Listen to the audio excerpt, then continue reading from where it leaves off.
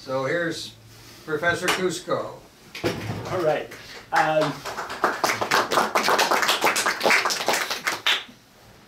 All right, good evening, everyone.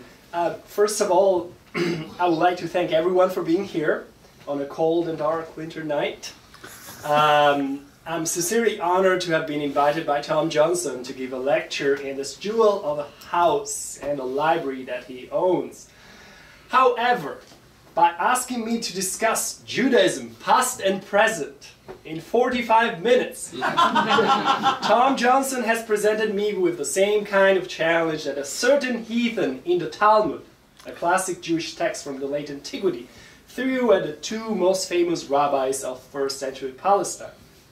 He told them that he would become a proselyte, he would convert to Judaism, if they could teach him the entire Torah while standing on one foot. Now, I could do like Shammai, the first rabbi that the heathen went to, and chase you away with a measuring rod for making such an impertinent proposal. Or I could do like Hillel, the second rabbi, did, and just tell you that the whole content of Torah can be summed up into one principle. What is hateful to you, do not do unto your neighbor. But then urge you to go out and learn the rest, which is commentary. But both of these options would end our evening in a rather odd and abrupt way, I suspect. Moreover, I am not a rabbi, but a historian of Jewish thought. So I will have to take a different approach to the topic at hand. This is to say that while I cannot tell you what Judaism is, I can try to sketch some of the forms that Judaism has taken in various geographical areas and at different times in history, including here in the Ozarks in the last 200 years. Now, let us begin with a question. Who are the Jews? Are they a religious community based on shared beliefs and rituals? Or are they perhaps an ethnic group? Or are Jews a nation which, by definition, shares a history, a language, and a homeland? As you can probably imagine, each of the above ways of defining Jews has its own limitations. If we define Jews as a religious community, then what about secular Jews? And we also have to ask the question, have all Jewish beliefs and rituals historically been shared by all Jews? Can't be. Now, if we define Jews as an ethnic group, on the other hand, what do they share other than blood? And what is the status of converts to Judaism? And what's more, can a Jew do anything that is non-Jewish? Or, by contrast, can a non-Jew do anything Jewish? Now, if Jews are a nation, which language is history, and history is really common to all? Which ones can we leave out? And again, if Jews are a nation, well, can there be a landless nation? Because that has been historically the case for many, many years. So, it seems appropriate to say that then, within Judaism, there is both diversity. Jews have lived in different times and places, in contact with different cultures and religious traditions over the centuries, as well as uniformity. This uniformity factor, most scholars argue, is based on three elements. The first element is Israel, where by Israel we mean the Jewish people.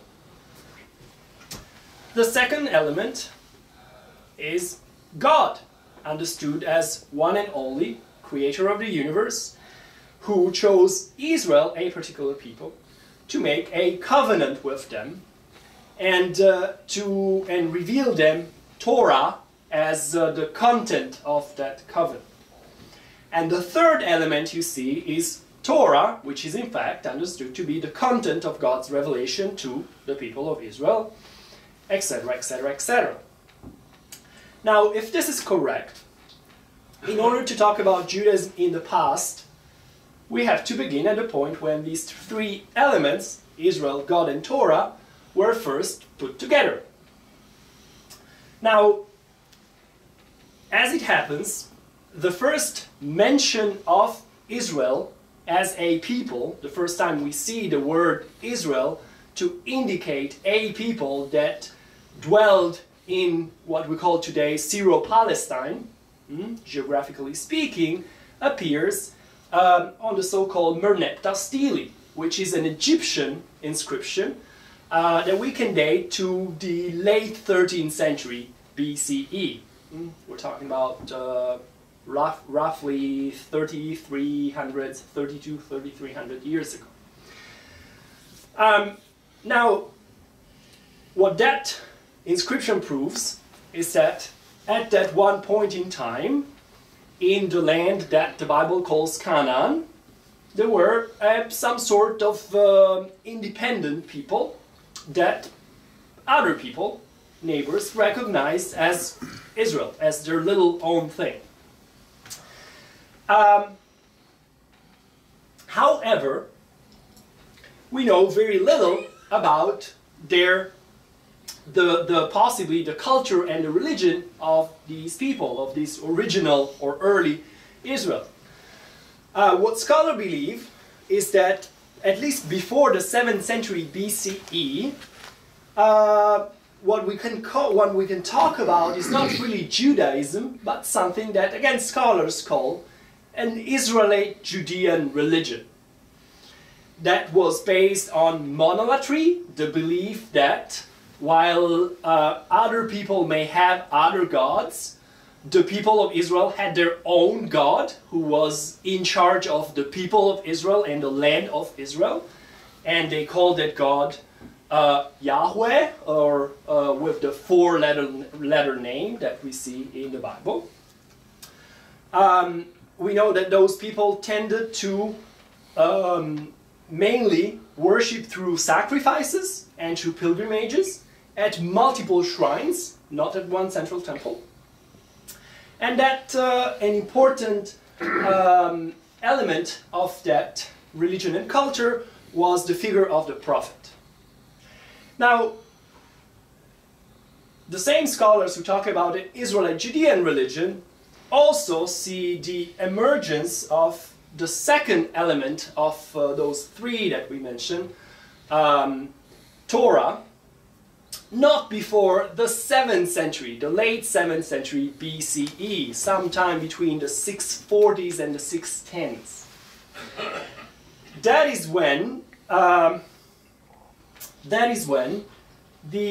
we see in the book of Deuteronomy, we encounter for the first time the term Torah, translated by modern scholars as teaching more than as law, making reference to the notion that at that point there is a community of people who recognizes a particular book of teaching as being divine, as being the Word of God, and as expressing the covenant. Again, a special relationship, a special pact, if you will, between the people of Israel and the God of Israel. That is what most scholars call the beginning of biblical religion, or more particularly of one trend of biblical religion that scholars call the Deuteronomistic covenantal religion. A religion centered on this concept of the covenant, again, seeing almost as like a legal arrangement between the God of Israel, Yahweh, and the people of Israel. And again, that covenant being sanctioned by this sort of divine teaching. And so a text-based, in a way, religion.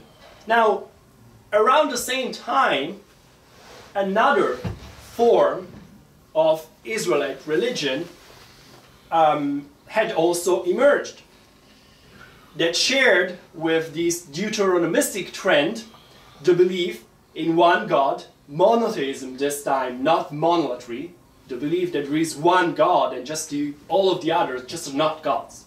They're fake. their idols. And the focus on one temple. Not multiple shrines, not multiple places where you can go and bring your sacrifices, but just one place. And that other trend is what scholars call the priestly religion, which instead of focusing on that covenant, on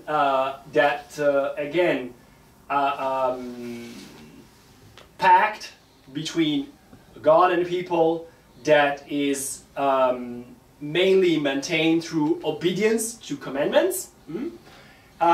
They focus really on the sacrifices and the rituals that one has to practice at the temple. So at this point in time, sometime between the 7th and the 6th century BCE, we cannot yet, I think, talk about Judaism just because the term doesn't exist yet. But we can talk about a form of religion that is centered in the land of Israel, that has one party called Israel and another party called the one God of Israel, and that sees, at least in one form, Torah as the sanctioning of that partnership, and on the other hand views the main core of that partnership in the sacrifices at the temple. So, if you will, a religion that has a blood aspect and a book aspect. Things change quite dramatically during the Babylonian exile in the 6th century. Once the temple of Jerusalem, the first temple of Jerusalem, is destroyed, and at least the elite people living in Judah, the king, the royal family, the scribes, the priests, the temple officials, get exiled into Babylonia. Now, at that point, those 60, 70 years of exile are a moment where what had been until then the religion of the Israelite people had to be completely rethought and reformulated for a very simple reason. There is no longer a temple, and there is no longer a land to deal with. That is when the book part, the Torah part of Israelite religion really takes center stage. Really takes center stage. It is also the time when we start encountering certain concepts that will become central in Judaism, such as the notion of exile and the notion of the messianic return to the land, to Zion, and to the temple. It is also the time, as I said, where because of the inability to get access to the temple and to perform sacrifices, the study of the text, the study of Torah, becomes the central form of worship, if you will. In the late 6th century BCE, as you probably know, once Cyrus, the king of Persia, conquers the Babylonian Empire, Judeans, or the Israelite exiles to Babylon, are then allowed to return to their land and to rebuild the temple. This is the beginning of what scholars call the Second Temple period, that lasts for about 6 centuries, until 70 CE, when the Romans destroy the Second Temple, and they basically destroy it for good, because we don't have a third temple.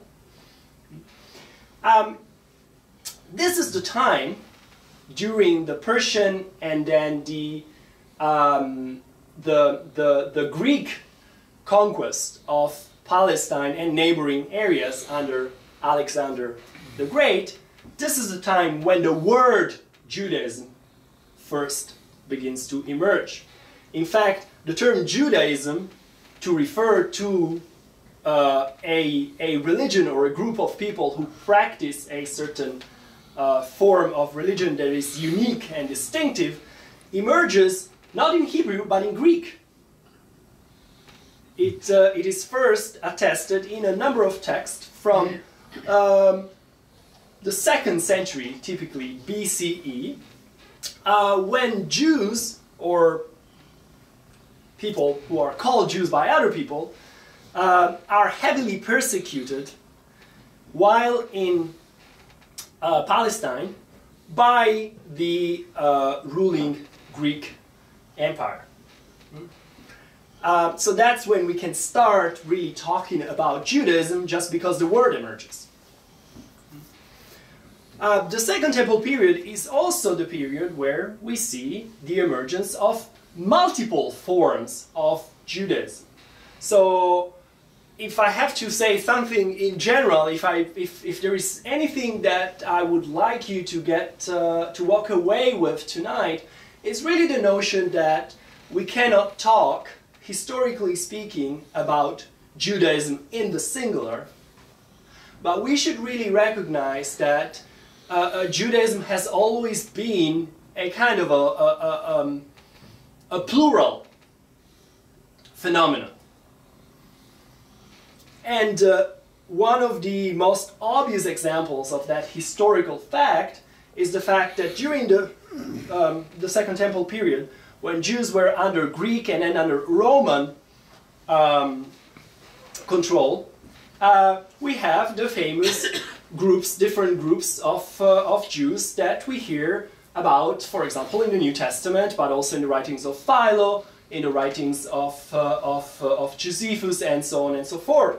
Right? We hear about the Sadducees and the Pharisees and the Essenes and the Zealots. Well, guess what? They were all Jews. But they practiced different forms of Judaism. Right? So the Sadducees, for example, were in very good terms, generally speaking, with the ruling Greek or Roman sovereigns. They were attached to the Temple of Jerusalem. They had high positions there. And they were, for example, distinguished for being literalists in their interpretation of Scripture, of Torah, and also by not believing in the immortality of the soul, not believing in resurrection. By contrast, Pharisees were less prone to a literal interpretation of Torah, and more, if you will, more inclined towards a certain loose interpretation of the spirit of the text. They also believed in the immortality of the soul, and they came from a different social class than the Sadducees, more like artisans and kind of what we would call middle class perhaps today. Then there were the Essenes, one of the few groups in Jewish history of really ascetic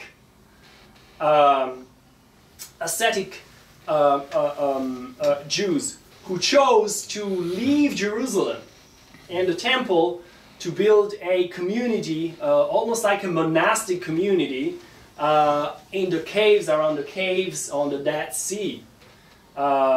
Some scholars, most scholars perhaps, believe that it was the Essenes who left us the so-called Dead Sea Scrolls. Why did they leave? Well, they were not happy with the Sadducees. They were not happy with the Greco-Roman rulers, and they were also not happy with the Jews who in Jerusalem were too much familiar or too much friendly with the Romans. They came to identify the high priest of the Temple of Jerusalem as essentially a sort of a metaphysical evil force that they contrasted with their own high priest, the own leader of their own community, who was considered to be the priest of light as opposed to the master of light as opposed to the master of darkness.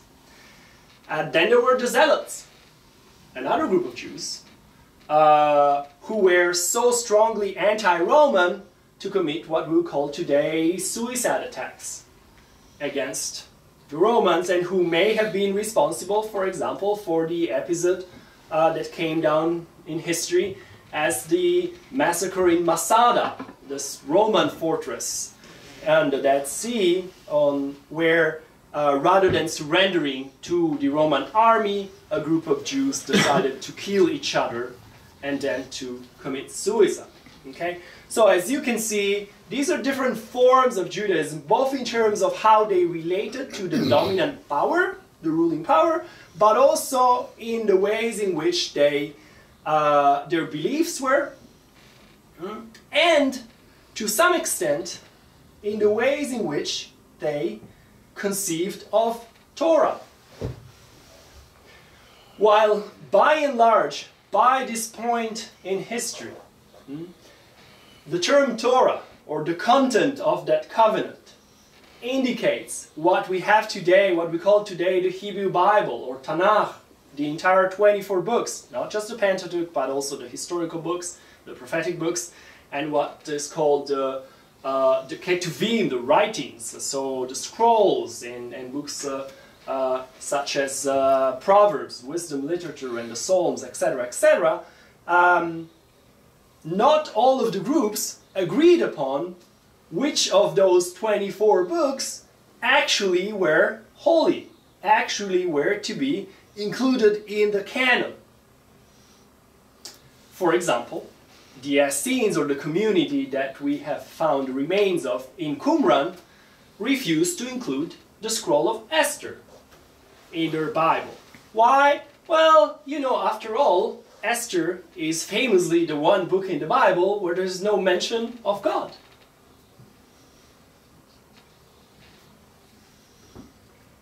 Now, geographically speaking, here, we are now beginning to look, especially after the destruction of the Second Temple and the exile of the second and massive exile of Jews all over the world, we're now looking at multiple centers for Judaism.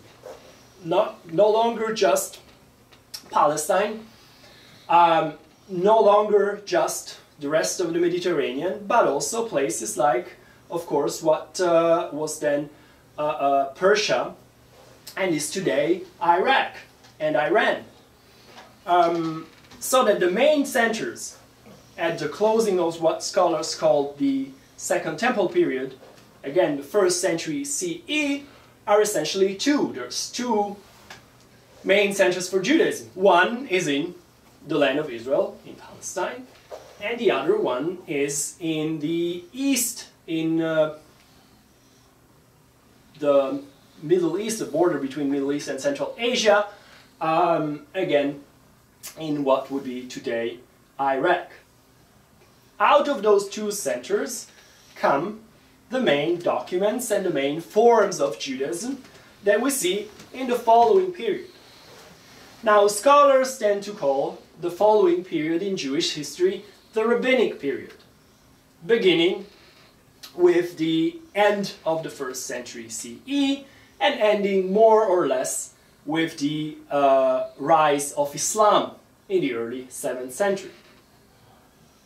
Now, this is a time when Judaism emerges, develops and emerges in the way that we have basically seen it all the way into the mid-19th century. This is the period of the formation of Rabbinic Judaism. A group of Jews, likely successors of the Pharisees, starts calling themselves rabbis. And they emerge both in the Palestinian center and in the Babylonian center. And they start developing literature. Literature of interpretation to the Torah. Literature of interpretation to the Hebrew Bible or Old Testament, if you wish. What is it that characterizes that literature? Essentially, again, this is a moment when Judaism has to adapt to the fact that maybe there will never be another temple. And so what was once a religion that could be based both on blood or sacrifices and temple and on text now takes just one focus, the direction of text. Circumstances have changed, and because of that, what were the laws and the rituals and the customs that one could find and adapt and adopt in the Bible need to be rethought, need to be reconsidered and adapted again to historical circumstances that are very different. So on the one hand, rabbis try to preserve as much as possible of all of those laws and all of those traditions. On the other hand, they develop a number of works that then became canonic. The earliest work is called the Mishnah, which is an early 3rd century legal treaty that tries to extract rules and laws to live by in a time when Jews have no longer access to the land of Israel, and they have no longer access to the temple simply because the temple is no longer standing. The laws and the rules in the Mishnah are then further collected and developed out of discussion and take their later development, which occurs between the 5th and the 6th century CE, takes the form of the 2 Talmudim. A Talmud put together by the Palestinian community and a Talmud put together by the Babylonian community, which eventually supersedes the Jerusalem one, the Palestinian one, and becomes canonical for all Jews all over the world, and which is still considered to be likely the most important work for at least Orthodox Jews today. Now, at this point again, what is Judaism? Well, again, a temple-less religion that is based on study, is based on a worship that cannot happen at a centralized temple, but must by force happen at multiple study houses and synagogues, gathering places, and where the way in which one can access God, can gain access to God, is essentially through the text. There's a famous Talmudic saying that says, turn it, because everything is in it. And that turn it, the it is a reference to Torah. So what the rabbis are doing is to read and reread and very creatively reinterpret whatever is written in the Hebrew Bible and extract from that all sorts of rules, all sorts of customs, but also all sorts of stories and folklore and mythologies that they can live by and that they can think with. They also come up with this really interesting concept, which is to say, what the rabbis say about their work is that while the Bible is the so-called written Torah, their work is nothing but oral Torah, claiming that their own interpretation, their own laws, their own set of rules and customs were in fact originally revealed to Moses at Sinai and were passed down orally generation after generation. They come up, this is a passage in the Mishnah, their earliest written work. that says, that puts together this notion of the chain of tradition. Moses received the law from God on Sinai, passed it down to the elders to the community, blah, blah, blah, blah, all the way down to Rabbi Yehuda Anasi, who was the compiler of the Mishnah. The claim is that the rabbis were not inventing anything new. They were just merely putting down in writing something that has been the word of God since forever, since the original revelation. What you see then is that by the beginning of the Middle Ages, Torah, right, that content of the revelation, that content of that covenant, of that spatial relationship between the people of Israel and their God, has become something much bigger than just the Hebrew Bible, than just the Old Testament, because it now includes also oral Torah. That is to say, all of the rabbinic writings, the Mishnah and the Talmud and the Midrash, basically all of their interpretations are now, at least in theory, the rabbis are claiming that they are on equal par, on the same standing with the written Torah. Now, in the Middle Ages, all things happen. But we can divide the Middle Ages when it comes to Judaism into two distinct areas. There are Jews under Islamic rule. They are by far the majority until the late 13th century. And then there are Jews under Christian rule, especially in Europe. And they become the most prominent community beginning in the 13th century, more or less, when really Christians start regaining ground over Muslim countries, especially in Europe, with the so-called Reconquista, which is concluded in the late 15th century in Spain.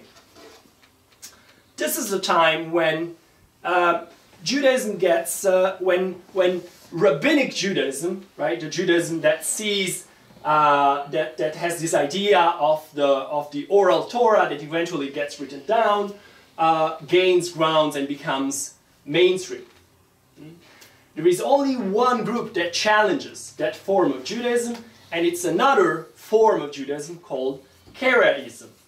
A group of Jews called the Karaites who refuse to recognize the authoritativeness of rabbinic literature. They just say, no, what you call oral Torah, right? This whole story about the chain of tradition, the fact that the stuff was revealed by Moses, we don't buy into it. Okay? We'll stick with a literal interpretation of Scripture. And for about a couple of 100 years, Karaites are up to 40% of the Jewish population. Now, they are historically on the losing end of things, and that's why we don't hear about them terribly often. It is also very hard to live by the letter of the Bible, as some of us know, at least from reality shows. Not being able to, switch on a light for 24 hours or to leave your house doesn't make for a very easy life. And although you have to know that small pockets of Karaites still exist, they have a synagogue, for example, in the old city of Jerusalem, and there's still some. They survive by eventually creating their own interpretive tradition. Okay, they didn't remain, pure biblicists for their entire history. But other than that challenge from the Karaites that lasted for, again, about up until maybe the 10th century CE, rabbinic Judaism developed essentially unchallenged and really became mainstream Judaism. What does develop, however, in the Middle Ages is a form or forms of philosophical Judaism on the one hand, and forms of mystical Judaism or Kabbalah on the other hand.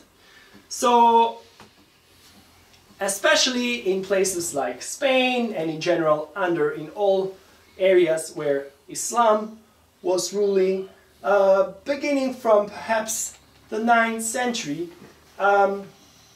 Jewish authors become to be exposed to the classics of Greek philosophy, Plato, Aristotle, the Stoics, and so on and so forth. All of those works that seem to have been lost for a few centuries are now available again, thanks to translations from the Arabic or from the Syriac that oftentimes Jews themselves, as multilingual agents, carry out.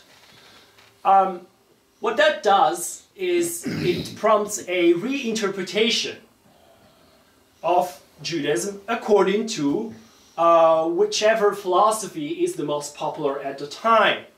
So, for the most famous example is that of Maimonides, who writes the Guide of the Perplexed in the late 12th century. Maimonides died in 1204, and where he basically again reinterprets Torah to make it coincide with Aristotelian physics and metaphysics. And he reinterprets again the biblical God in terms of the Aristotelian cause of causes and unmovable mover. To some extent, a reaction to this philosophical and hyper, if you will, theoretical and abstract conception of Judaism takes place once Spain in particular moves from the rule of Islam to the rules of Christianity. And that is when, beginning in the late 13th century, mid-13th century, we start seeing the first Kabbalistic works. Now, Jews, especially in Provence and in Catalonia, in southern France and northern Spain, start developing a new, non-philosophical, but to some extent mythological and symbolic interpretation to the Bible. They start reading the Bible not as a story of real people, but as a story that reflects on earth what is really happening in the interior life of God on a different plane, on a celestial plane. Biblical characters are reinterpreted as being attributes of God, so that, for example, Isaac represents the sternness, the might of God, where, for example, Jacob represents the kindness, the mercifulness aspect of God. And so every time in a Kabbalistic reading of the Bible, every time one of those characters is mentioned, right, the reader really sees what is unfolding in the divine realm.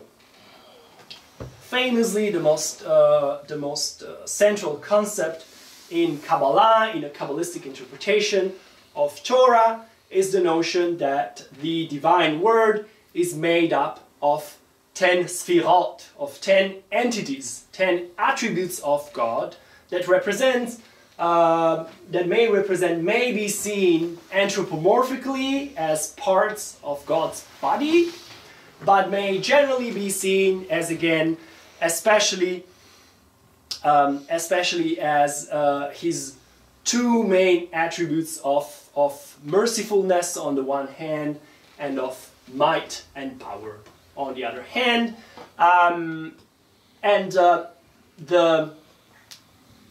Since there is a parallelism between the Word and the life of God, so to speak, up there, and the Word, our Word and our lives here, and they mirror each other, our task as human beings becomes that of creating a harmony, achieving a harmony in the divine word, a balance between sternness and mercifulness, a balance between love and power, if you will, through our performance of commandments, through our ethics, and through our faithfulness to Judaism. Again, to some extent, this is a conservative reaction to a philosophical interpretation of Judaism that Maimonides had spearheaded. So, interestingly, what we see in the Middle Ages is yet another enlargement, if you will, of what counts as Torah. By the end of the Middle Ages, Torah is no longer just written Torah, the Bible, or Old Testament, again, plus oral Torah, all of rabbinic literature, the Mishnah and the Talmud, etc., etc. But it becomes also Maimonides' philosophy, that is also Torah, and the works of the Kabbalah, mainly the Zohar, which is the commentary, the symbolic and Kabbalistic interpretation of the Pentateuch and some other biblical books. What counts as divine revelation, in other words, becomes more and more and more literature.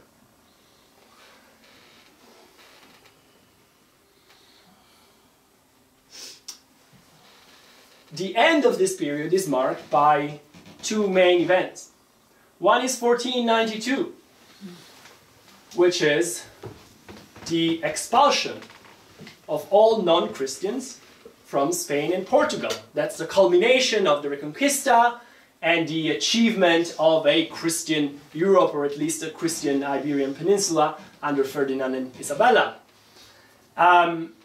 What that triggers is a mass movement of Jews who had lived in Spain and Portugal for close to 700 years by this time, and who are forced to either convert or to leave. On the one hand, this is the beginning of a new form of Judaism, if you will, what we call the Marrano phenomenon. People who act publicly, behave publicly as Christians, but keep Jewish rituals and Jewish practices in the close of their homes. On the other hand, what happens is that right about 20 years after the expulsion, these mass expulsions of Jews from Spain, not only the Protestant Reformation happens, but the Ottoman Empire takes over Palestine. What that means is that Jews who had been forced to leave Spain can now return after almost 1500 years to Palestine and live there. So, with the beginning of what we call the early modern period, to some extent, there is a much wider dispersion of Jews all over the world. This is also the period when we start seeing the first Jews arriving on this side of the Atlantic. In America, the first Jews famously arrived in America in 1654, the first group. But it is also, again, the moment when we start having quite separate and distinctive Jewish community. For example, the most famous division is between the Ashkenazi community and the Sephardi community. Sephardi Jews, Sfarad meaning Spain, are the Jews who are the exiles or the descendants of the exiles from Spain and Portugal, who settle in this place as different as the Netherlands and to some extent Italy, certain pockets of Italy, and Northern Africa, and Palestine and all the rest of the Ottoman Empire. Now, on the other hand, we have the Ashkenazi community, Ashkenaz meaning Germany, which includes all Jews living from Germany to Poland and Lithuania, all sorts of Central and Eastern Europe. These communities are quite different. They, to some extent, represent different forms of Judaism, once again. Ashkenazi Jews speak Yiddish, which is a combination, can be a combination of German and Hebrew, or really a combination of Polish and Hebrew. But Sephardim speak Ladino, which is basically a combination of Spanish and Portuguese and Hebrew. And then, of course, there's some, again, especially what we call the Western Sephardi Jews, who end up in places like England and Netherlands, and here in the Americas, and in places like New Amsterdam and in Brazil. They are much more, have much more closer ties to Spanish and Portuguese culture, to the point of seeing an example such as that of Spinoza, who in the 17th century is a Jew from Amsterdam who believes, who recognizes as Torah not just the Old Testament but also the New Testament. That is the extent of Christianization, if you will, or familiarity with Christian culture that certain Sephardi Jews at that point have. And some of them, again Spinoza, reject, for example, the Talmud as being Torah. So yes to the New Testament, but no to the Talmud. That's a quite interesting way of putting things. And then, of course, this is the time of the ghettos. Not because I am Italian, but Italian Jews are always a little different. Neither Ashkenazi nor Sephardi. Italy has, in fact, one of the oldest Jewish communities in the diaspora. The first Jews arrived in Italy even before the destruction of the temple. We think around the 2nd century, mid-2nd century BCE.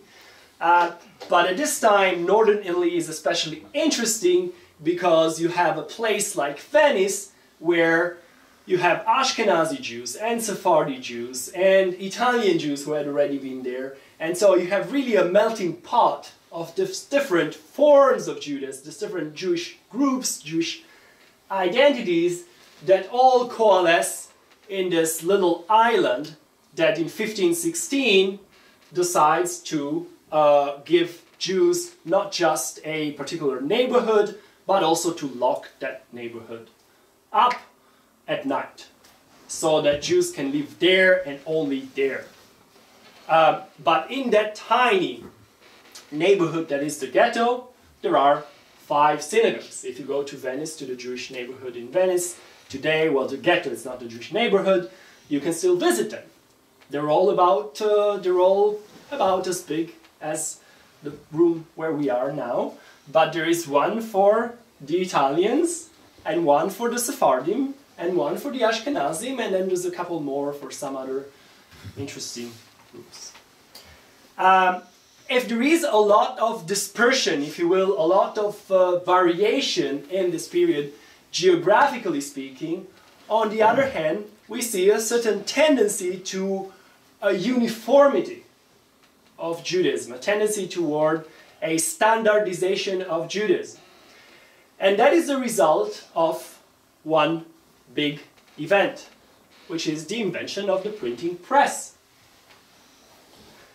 At this point, customs that different Jews in different parts of the world had developed independently get standardized the moment that 2 things happen. First of all, manuals of liturgy, prayer books, are first printed out and passed around and distributed so that everyone begins to pray more or less in the same way. The second thing that happens connected to the printing press is that legal codes, manuals that tell a Jew what he or she should do at any given time of the day become extremely popular.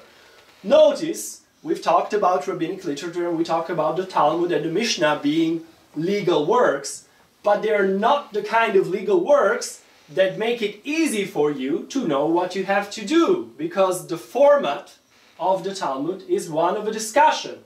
Rabbi X says that you should light the candle when you see a certain number of stars on Friday night. But Rabbi Y says, well, actually, if it's raining, you should do something else. And then there's Rabbi Z with a third opinion.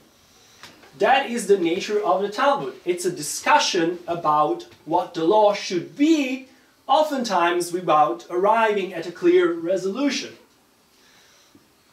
It's a fascinating work of dialectics. It's terribly impractical. So already in the Middle Ages, codes, sometimes summarizing the debates in the Talmud and then giving you the point of arrival, a point of solution, sometimes just skipping over all of the discussion and just telling you, hey, this is a time when you have to light the candles.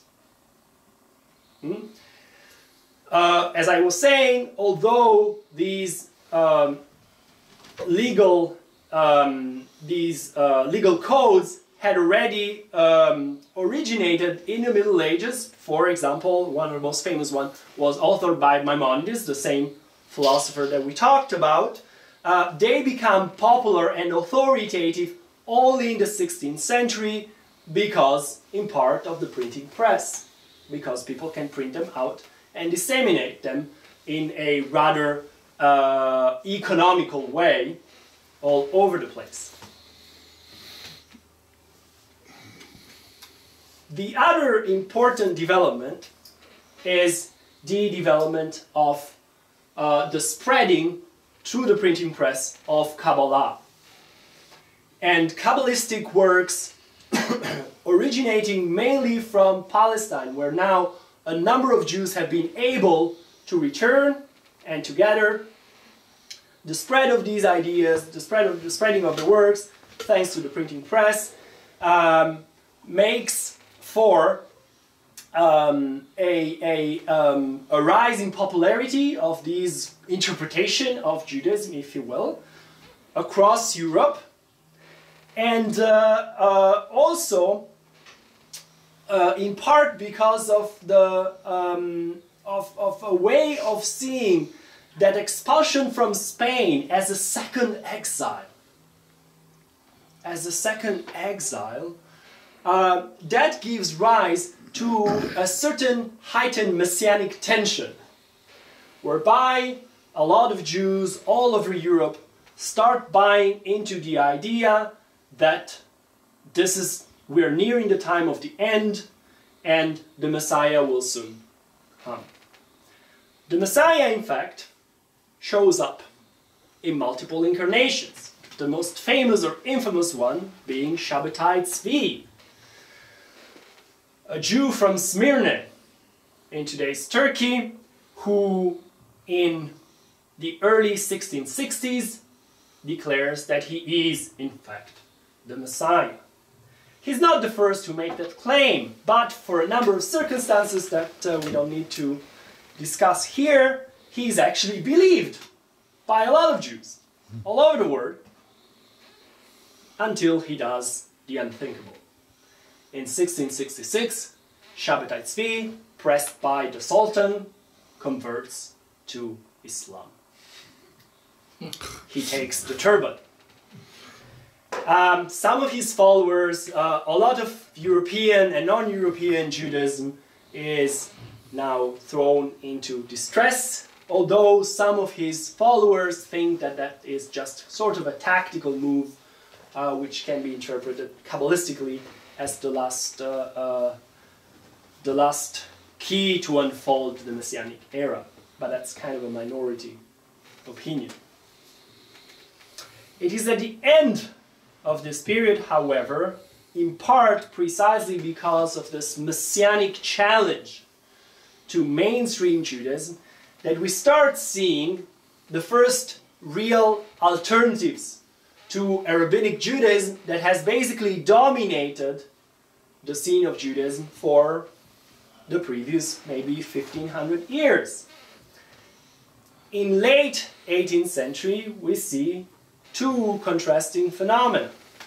On the one hand, the rise of Hasidism, a form of Judaism originating in Eastern Europe that downplays, at least initially, the importance of Torah study as the main form of worship, really as the main form of encountering God in the text, and emphasizes mystical prayer, emphasizes enthusiasm, emphasizing the fact that with our own daily activities, done with the proper intention, we can achieve a form of communion or union with God, a true experience of the divine.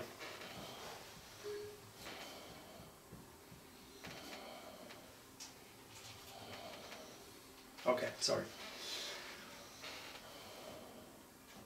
Charismatic leaders emerge, who are then followed by a number of people who, a number of other Jews who go into pilgrimage, not to study with these leaders, with the Rebbe, but as one famous Hasid put it, to see how they tie up their laces. There's another challenge on the opposite spectrum, side of the spectrum, if you will, to the traditional communal system of authority, and that is called Osceola, or Jewish Enlightenment. Especially in Germany, where the Enlightenment with the likes of Mendelssohn and Kant has been unfolding. A number of very well educated Jews start advocating for the study of science, philosophy, grammar, philology as necessary companions to the study of the Talmud, the study of Jewish law, and so on and so forth, and who also seek integration into the modern nation, political, economic, social integration into the raising modern states. This is where we begin to see the different forms of Judaism as we know them today. It is, to some extent, as a heir to the Jewish Enlightenment, to the Haskalah in the 17th century, that in Germany, in the second quarter of the 19th century, we see the origin of Reform Judaism.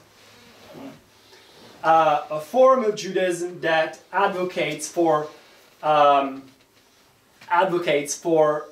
prayer in the vernacular instead of in Hebrew, advocates for the use of music in services, advocates for a form of Judaism that is centered on ethical monotheism, much more universalistic, that downplays the importance of rituals, the importance of the performance of commandments, particularly those commandments that separate Jews from the rest of the other traditions.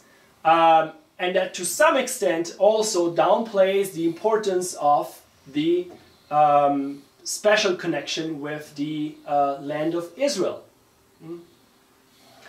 As a response to this, to Reform Judaism, we see, as a reaction to that, we also see the emergence of what we call today Orthodoxy. Orthodoxy is not an ancient phenomenon. It's a response to modernity. It's a response, in a sense, to reform, in the same way that we can say certain fundamentalist groups of Islam are a response to modernizing trends in Islam. Orthodox Judaism, also emerging in Germany in the 19th century, emphasizing the crucial importance of commandments, no matter how rational or irrational they may seem. The focus on the eternal revelation of God, once and for all at Sinai, and so on and so forth. a sort of a middle of the road view of Judaism also emerges in Germany at this time. It is what is called positive historical Judaism, which tries to take the best of both worlds, if you will. Both a commitment to Jewish law and tradition and a certain sense of historical development. Those three main forms of Judaism emerging in Germany in the 19th century essentially moved to America. And they give us what we see today. So, to move from the general, perhaps the general to the more particular, the first Jews we see in Springfield came here as merchants shortly after the foundation of the city in 1838, and they were part of the first wave, or rather I should say the second wave of Jews that came to America.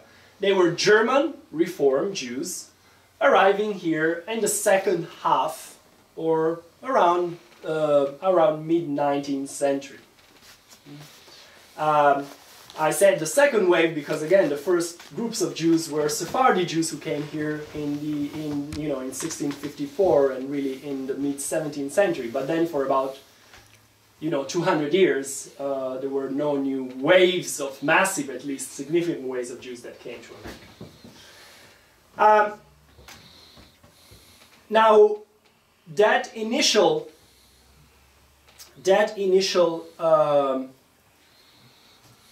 group of Jews that came to Springfield and to the Ozark founded its first congregation in 1893, again a German Reform congregation.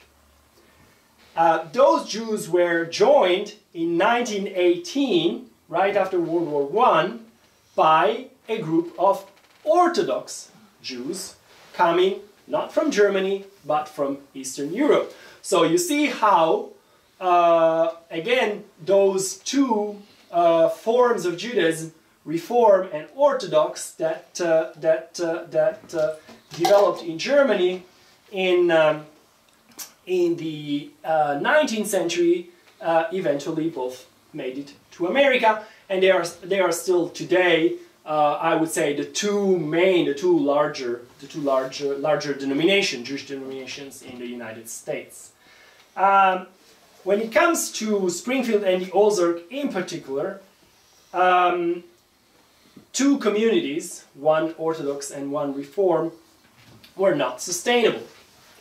And in fact, in the 1940s there was a merger of the two communities into what is now Temple Israel, the only synagogue that we have out in Rogersville. It used to be in downtown Springfield, well, not downtown, in the Roundtree neighborhood for many, many years, until about 25 years ago.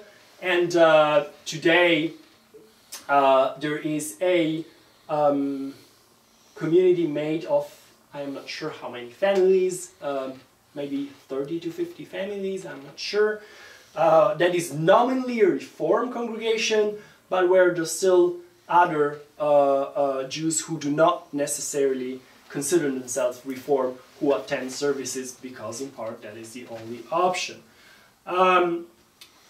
Generally speaking, the state of different forms of Judaism or Jewish denominations that we see in America today includes not just, again, Reform and Orthodox, but a variety of other groups somewhere in between. On the one hand is conservative Judaism, a heir to what in Germany was called the positive historical Judaism.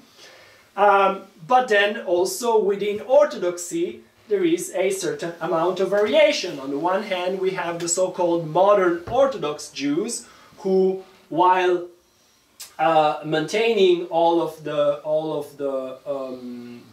commandments, also advocate and embrace the study of secular sciences.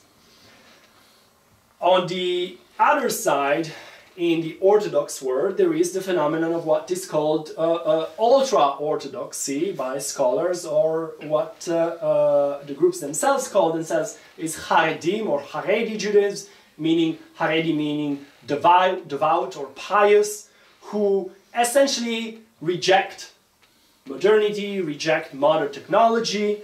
The most visible form of those groups today in America is Chabad, which does a lot of outreach on college campuses, although we don't have a Chabad chapter here at Missouri State. There are in all over the United States, and who, generally speaking, again, are in a sense anti-modern. There is a certain irony into that, because on the one hand they are very anti-modern, on the other hand they have a massive presence on the web. And they use that as a tool of outreach in very savvy ways. On the opposite side of the spectrum in America, we see groups such as so-called Reconstructionist Judaism, which is a completely American phenomenon. It was invented out of conservative Judaism by Mordechai Kaplan in the early 20th century, and it is a form of Judaism that has no presence outside of the United States, very heavily influenced by American pragmatism, and American philosophers such as Pierce and Dewey, and so on and so forth. And then also certain forms of New Age Judaism, such as Jewish Renewal, which has, which is part of the new religious developments in the 1960s and the 1970s, and it has a large presence in places like Boulder, Colorado, or in California, all the places that you associate with these kind of countercultural phenomena. The situation is similar in Israel, but that is not what we should be particularly interested in. Now, if I am allowed, I would like to say just a couple of words about Thomas More Johnson and Judaism. Since Tom Johnson kindly provided me with a sample of books from his wonderful library. Those are the only ones I could locate in a brief search that seem to involve Judaism. Right. From my own readings and study of Thomas More Johnson's work, I can say that Thomas More Johnson was interested in one particular form of Judaism, of the many that we have sketched out today, and that is Kabbalah, or Jewish mysticism.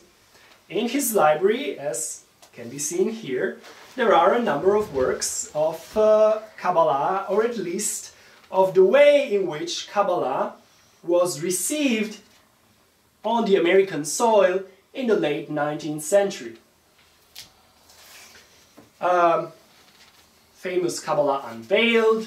This is a late, again, 19th century anthology of medieval Kabbalistic works translated, especially the Zohar, the classic work of medieval Kabbalah that we talked about, and also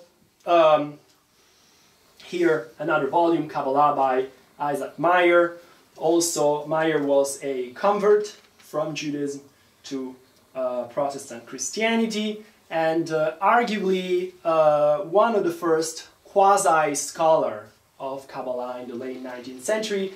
Isaac Meyer had actually a correspondence, a written correspondence with Thomas More Johnson. We were able to dig up a couple of letters recently, and part of his work on Kabbalah includes translations of the Zohar, the medieval, again, Kabbalistic Bible, so to speak, but also of the philosophy of Ibn Gvirol, who was a Spanish Neoplatonic Jewish poet. Additionally, Johnson had been able to recover German and English translations of another early Kabbalistic work, which is called the Sefer Yetzirah, or the Book of Formation, another very popular classic work, and some other interesting works. As I said, I happen to know this. This is the Sefer Shimush HaTehilim, a book for the usage, you could say the magical usage of psalms, that was translated from the Hebrew to the German in 1849, and it is subtitled as a book of practical Kabbalah, meaning, again, essentially a form of magic. And the author of this book, if I remember correctly, Gottfried Selig, was actually Jewish. One other interesting aspect of Thomas More Johnson's relationship with Judaism was the fact that in the journal that he edited in the 1880s, The Platonist, if I remember correctly, particularly in the year 1888, he published 2 articles by a Reform rabbi who had come from Germany to the United States and who had held rabbinic posts in a lot of different places in America, by the name of Emanuel Schreiber. Now, Emanuel Schreiber studied in Germany at the Reform Seminary. He was a student of Geiger, who was one of the founding fathers of Reform Judaism. And Schreiber was interested in something that was very uncommon as an interest for Reform Judaism in the 19th century. He was interested in Spinoza, and one of the articles that he published for The Platonist was on Spinoza and on how the doctrines of Spinoza were in fact perfectly compatible with mainstream Judaism, which after what I've said about Spinoza you could have some doubts about. And he also published another article authored by Rabbi Schreiber on the Gnostics. Now this is 1888. Okay, the Nag Hammadi documents, all of the primary sources, or original sources of Gnosticism had yet to be discovered. And yet there is somebody who is, in theory, a champion of, the most universalistic and rationalistic forms of Judaism, who has an interest in all of these esoteric and secret and really abstruse interpretations of Judaism. And Schreiber argued that the Gnostics were in fact the Gnostic phenomenon was in fact a sort of a development of certain early forms of Judaism, and then of course the Gnostics. So even if the Gnostics then turned out to be to some extent radically anti-Jewish by identifying the secondary evil god with the god of the Hebrew Bible, they themselves, at least some of the authors, were originally Jewish converts. Okay, this is probably what I want to close with, just having a small note on Thomas More Johnson and Judaism, since we are in his house and in his library. And I will be very happy to answer any question you may have, and I know that you won't deserve them. Thank you. Thank you very much. I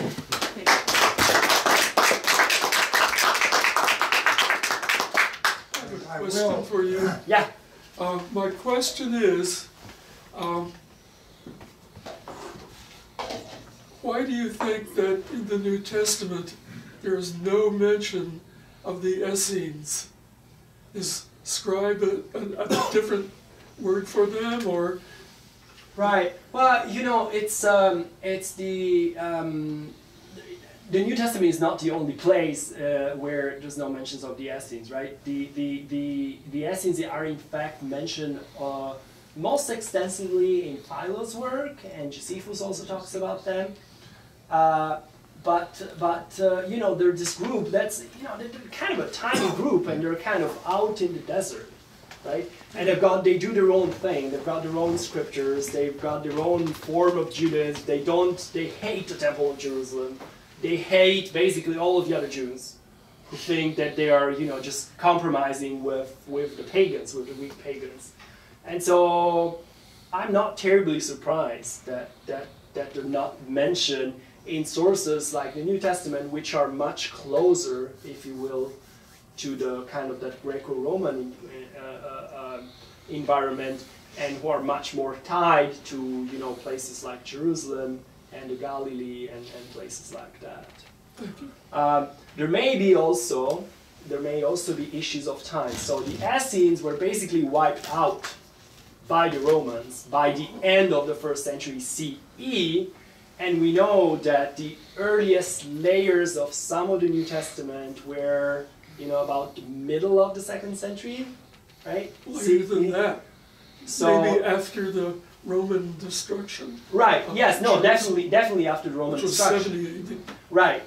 Definitely after. So if you believe with most scholars that the earliest layers of the New Testament were not written until about 150 CE or something like that, you already have about 80 years, right? It means that they were written about 80 years after the Essenes had been wiped out. Oh, okay, gotcha. Already. So that may be one of the things. Yeah, yes? Could you say something about Masonic Judaism? Masonic Judaism?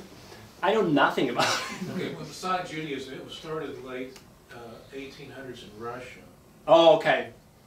Okay. And then eventually it moved over to the United States. Yeah, I think I know what you're talking about then.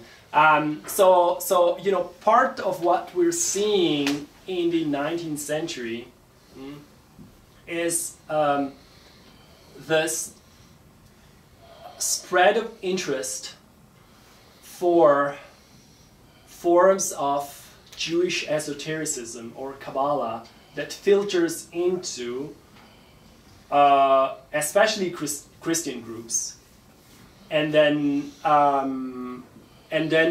becomes kind of adopted and adopted into all sorts of esoteric groups. So there's the Rosicrucians, and there's the Freemasons, and there's, you know, the Theosophical Society, all of those. Now,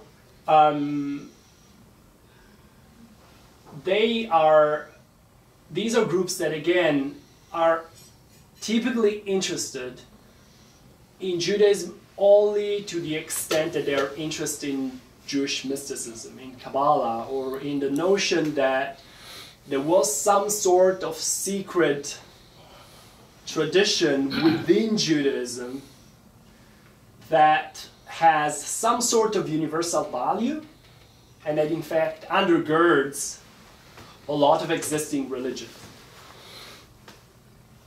And that was, by the way, at least for a time, that was part of what Thomas More Johnson was interested in. Yes. Not Judaism per se, but this kind of idea that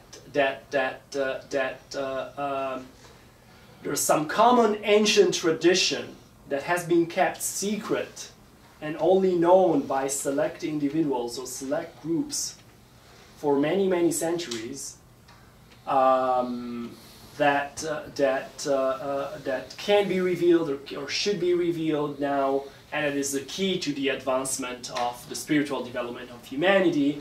And now, you know, in the 19th century, it is kind of time to pick that up and to use that to, again, to further the development of civilization.